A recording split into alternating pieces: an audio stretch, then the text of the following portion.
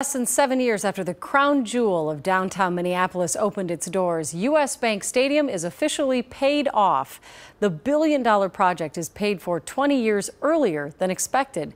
Danny Spiewak explains how that happened and why taxpayers are still on the hook for several years. And thank you all so much. Not professional, but we love you.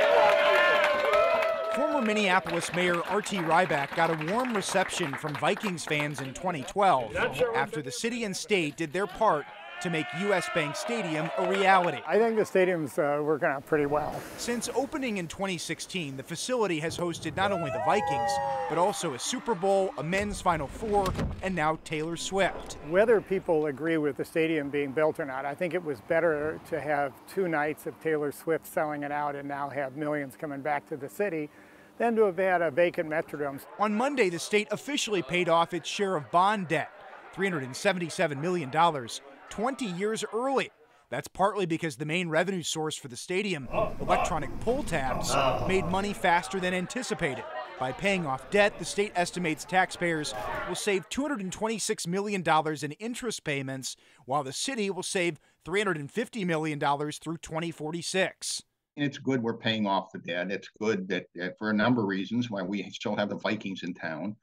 But, you know, I would like the public to be asking several questions. University of Minnesota economist Arthur Rolnick is a longtime critic of public funding for sports stadiums. In the case of billion-dollar U.S. Bank Stadium, the public contributed nearly half the cost. If I could, I would outlaw this kind of blackmail. Then we wouldn't be having these discussions. We'd be using public money in the public sector. Before U.S. Bank, you might recall concerns about the Vikings relocating either out of state or elsewhere in the metro like Arden Hills. I think a lot about what would have happened if the Vikings were in Arden Hills. There was a deflated and vacant Metrodome.